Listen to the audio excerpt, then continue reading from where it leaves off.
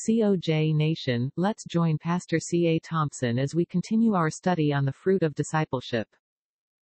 And so if you have consistently nothing to show for your walk with Jesus, then that means you're bearing no fruit. But now let me pick you up. I got to give you a quicker picker-upper.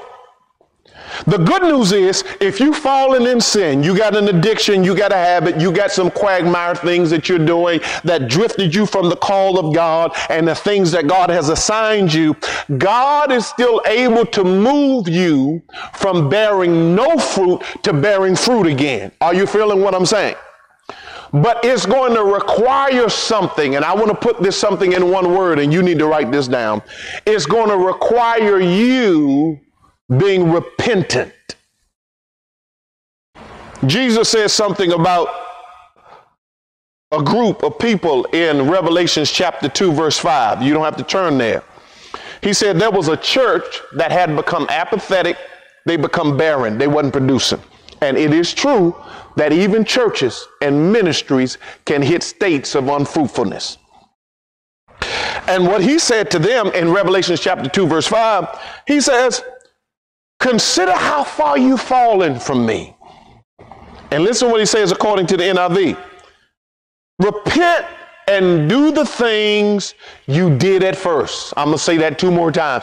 He says, repent and do the things you did at first. If you do not repent, I'm going to come. This in Revelations 2 and verse 5. I'm going to remove the lampstand from you. I'm going to remove from its place the things that I put there to help and assist you. He says, but I need you to do what you did at first. And I'm talking to 50 people right now. God says you're not producing fruit. There are areas in your life you want to see some things. And the resolution to get you back on track, you need to repent. I don't need to teach you no new philosophies. I don't need to teach you no theology. He actually says you already know what to do. You don't need a new sermon. You really don't need a new teaching. You need to go back to what you used to do when you was hungering and thirsting for Jesus Christ. The first thing you used to do when you got up in the morning, you used to go to the Bible. But now the first thing you do, you want to call your boo. The first thing you used to do was pray. Seek God. God, how do you want me to go to work today? How do you lead me? Do you want me to drive this way or the other way? And you discovered that when you follow the voice of God, he may have taken you the long way to work, but you end up saying the long way was the safest way, because once you got to work, if I'm in your Kool-Aid, come on and go to the chat box and say that's me, then you found out it was an accident that you didn't know about, but God knew and he protected you because, watch this, you had the passion for consulting with God. Proverbs 3 says, lean not on thy own understanding, acknowledge me in all thy ways, and he will direct your path. You had a couple of people who interest you, but you didn't just go with the package that looked good. You say, God, I need you to direct me. Before I go out on the date, before I go out for dinner, I want you to direct me. And you were blessed because you were following God. Once you left the direction of God and the supervision of God, now you find yourself in these areas of challenge because you're not doing what you did at first. Am I helping anybody? And God promises that when you keep me first, if ye seek ye first the kingdom of God and what? His righteousness. Go to the chat box and say all these things, all these things, all these things. He wants to work on the all if you can keep him first. I don't know who that's for, but I believe I'm teaching the 25 people. He says, let me work on your all. All you got to do is keep me first. I'm going to say it again. Let me work on your all. You just keep me first. Stop worrying about 20,000 things. Stop worrying about the top 10. Keep me number one. I'm going to work on your all. Am I talking to anybody? If you want to start producing fruit, leave the all to God. You focus on keeping him first. First in your marriage, first on your job, first in your dating, first in your career, first in your schooling. Keep God first. Am I helping anybody? And guess what happens when you become repentant and say, God, I acknowledge I wandered from you. You didn't leave me. I'm making a U-turn back to you. And the only thing that happened to you, you were pulled like Adam and Eve in the garden. They didn't intend to be pulled. You were pulled by the suction of sin. Glory to God. I feel God in this place. Or you were pulled by sin seduction.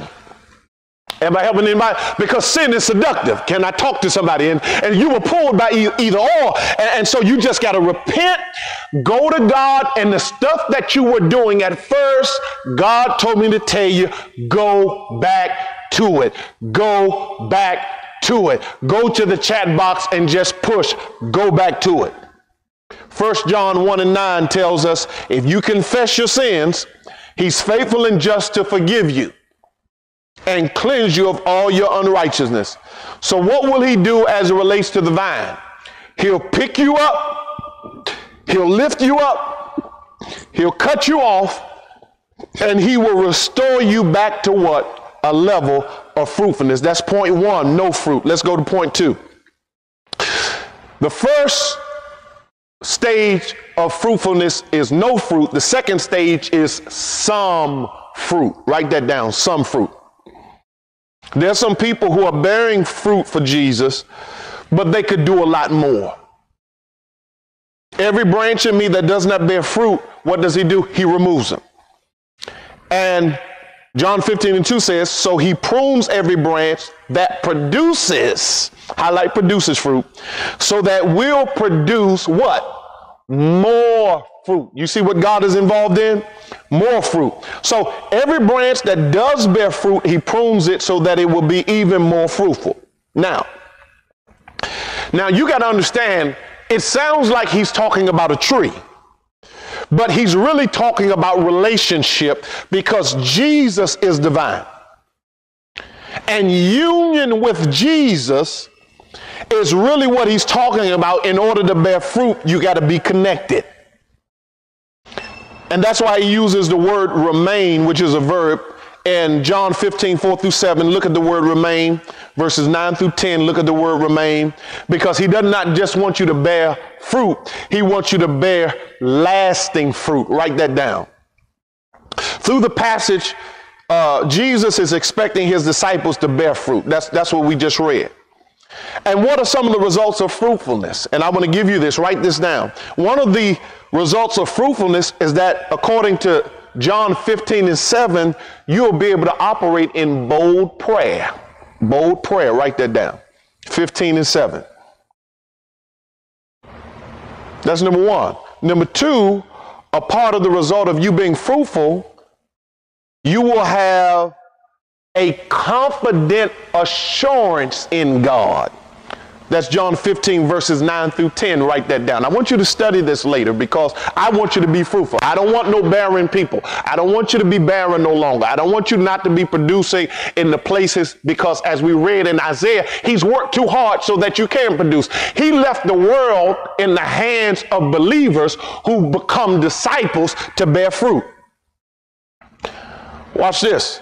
Not only does he give you the result of fruitfulness of bold prayer, confident assurance, but according to John 15:11, he wants you to have complete joy. Write that down. That's number three. Complete joy. And then your fourth one that he wants you to operate in, according to 15:12, read this, study this. He wants you to have the fruit of devoted love. So what is Jesus saying? He said, my Father wants to make you clean. He wants to prune you. He wants to do everything so that you can produce. And so when I understand this, I understand that Jesus is talking about his disciples being his friends, not his servant, because he's saying, I'm going to lay down my life for you, which puts the relationship with Jesus on different footing. So the result of our love for one another comes from Jesus' love for us. If he laid it down for us, then as disciples, we should be willing to lay it down for our fellow brothers and our sisters. So when he mentions, I am the vine, ye are the branches, he's telling us and defining for us what God wants from us. What does God expect from us? He uses the word fruit 6 times in our text.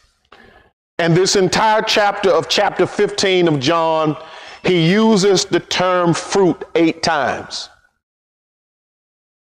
And he actually says in the verse 8, God the Father, get this, is glorified when you bear much fruit and become my disciple. Now we're in the discipleship course. It seems like he connects the two. To much fruit is connected to disciples. So if you're not producing fruit, then maybe you're not a disciple.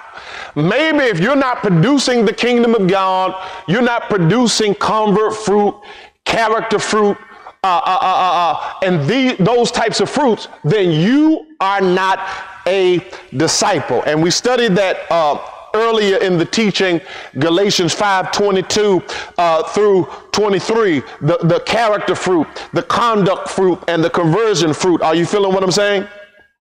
So this is a person who is producing some fruit. They're sharing the faith, they're investing, they have a few people they talk to, a few people they encourage, but guess what? They only do it when it's convenient. They serve God, but it's occasionally. And so when you look at your life, are you in this category of producing and fruitfulness where things have to be perfect for you to do the Lord's work? And he seems to suggest the reason why you're not producing is because you're a little distracted. And many times people say, you know, I would love to serve the Lord. I would love to give him, but I'm so what? Busy. Can I talk about this in our time? I would give God more time, but I got to do this. I got to work on this. I get home. I got to do this. I got to call this person. I got to do all of this. And so what you're doing, you're crouching out the time that God has in your life, and you're spending it on everything. You are doing some good.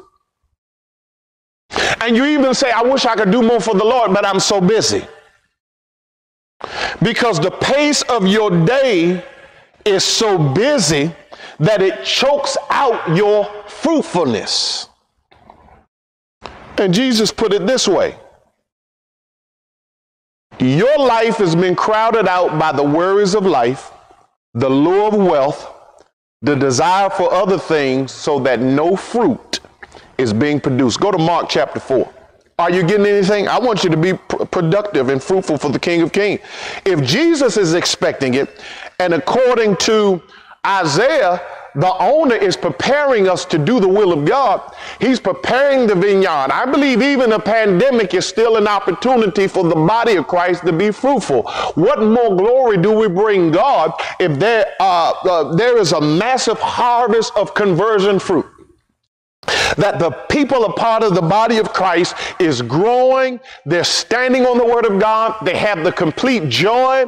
They're operating in boldness. They believe in the assurance of Jesus Christ. It will actually gain more attention now than it did before the pandemic. Are you hearing what I'm saying? I know this is radical, but if you're going to be fruitful, you got to get some radicalness in your body and in your spirit. Glory to God. Mark chapter 4, verse 19. Listen what it says. But the worries of this life, highlight worries of this life, the deceitfulness of wealth. You run after it and you never acquire it. You run through people, you run over relationships, things that you should be valuing, you don't value. And the desires for other things, highlight other things, come in. And what does it do? It choke out the what? The word of God. And listen to this. You highlight this. Lord have mercy, Jesus. Thank you for your word. Making it unfruitful. So if you start running after all of these things in the world, you're going to become unfruitful for God. And God is saying, I desire you. I get glory when you're fruitful. I get glory when you're helping young men. I get glory when you're pouring into women. I get glory when you're investing some of you in other people, because that's what I did. When Jesus Christ was here, if you really look at the life of Jesus, and I know this is going to be a tough pill to swallow for some people, but I'm talking to some bishops, some apostles, some people who are going to make a major difference for the kingdom. Jesus did not invest himself in thousands of people. He may have ministered to the thousands, but he invested himself in the 12. I'm going to say it again. He may have ministered to the 5,000, to the 10,000, but he invested himself into the 12. Your life is going to become more productive. Stop trying to invest yourself in thousands of people. You got to invest yourself in those, watch this, that you can show the way of God. You can pour to them the truth of God, and you can disciple them so they can disciple others. Are you hearing what I'm saying? Glory to God. The kingdom will only advance when you stop trying to do that with the great number. You get bigger by getting smaller. I know we say we got to get big. No, you got to get smaller. Jesus moved ministry. He ministered the masses, but he invested in the 12. That's why he went up the mountain. We talked about that earlier in some teachings a month ago. So he could take the 12 to pour into them. You're trying to pour into too many people. You got to have people. You invest your time, you invest your prayers, you share some oil, you invest some of the ingredients and the pearls that God himself has given you. Are you hearing what I'm saying? And so what happens when you get caught up in this world? Stress is going to come in, anxiety, and you're being robbed from being fruitful for God. So now let me go to this last one. We want to move from no fruit, number one, to some fruit, number two, to more fruit. Are you hearing what I'm saying? More fruit, or like to call much fruit. John 15:5, and we're almost done. John 15:5. Are you getting something? I love the word of God. Thank you, Jesus. Shout hallelujah. John 15:5 says, I am the vine, ye are the what? Branches. If a man remains in me, and I in him. Now notice, I am the vine, ye are the branches. If a man remains in me, I in him. So before he gets to bearing much fruit, he puts more importance on relationship. Write that down. Remain in me. That means that you got to be connected to me. I'm the vine, you're the branches. We're connected. What flows through the vine, help me somebody, it gets in the branches. He says, the people who are producing much fruit and the potential to produce much fruit is the person who's come through a season of being pruned, and God is producing fruitfulness in their life. Notice the relationship. We're connected. These are people, they're seeing people come to Christ. Conversion fruit. They're investing in people spiritually. They have people they pour into. They're assigned to reach them. Sometimes you're assigned to people for a season. So don't misinterpret that there's some people that he assigns you to work with, maybe a year, maybe a 2 year, maybe to get them from first stage 1 to stage 2. There might be some he has you to minister to from stage 1 to stage 3. But you understand that. And you're not assigned to do it all for them. They need to do it for themselves. You should be leading them. You should become what a GPS does for us. Give them guidance on where to go. Give them guidance on how to get there. Reaffirm to them when they're on the right road. God is at work. There's more that you want to do for God, and God is going to use you to produce more fruit that is overflowing and abundant. I want you to picture something in your head. Picture a basket and a basket of fruit. Then picture a huge harvest of people who's touched and transformed by God through a person's life. That's what Jesus has in mind for you and me. That we are to use our lives to advance the kingdom by touching people's lives, pouring into them the word of God, investing in them time, prayer, labor, and wisdom. And he says in the Bible, not only are you going to produce much fruit, but you need to understand the power of relationship. Look at verse 15, the last clause. He says, apart from me, you can do nothing. Go to the chat box, say, can't do it without Jesus. Can't do it without Jesus. Can't do it by your wisdom. Can't do it by your education. You can only do it by Jesus. And watch this. When you remain, that means you're going to continue. You're going to be used by God. It means that you have committed yourself. A vine and the branch stays close. You got to stay close to God. You got to spend time with him in prayer. It's not to tell people you're praying. It's not to tell people you're at this level. It's to share with God that you're committed to him, because your source of strength, can I talk now? Your source of joy, your source of wisdom doesn't emanate from yourself. It comes from God. Write down, he's my source. He's my source of direction. He's my source of empowerment. He's my source of grace. He's my source of direction. God is my source. And so maybe the reason you produce more fruit is because at this stage of much fruit, you're totally reliant on the power of God, because he is the vine. I am the branch. And I must remain in him. Are you getting what I'm saying? Now watch this, and I'm closing.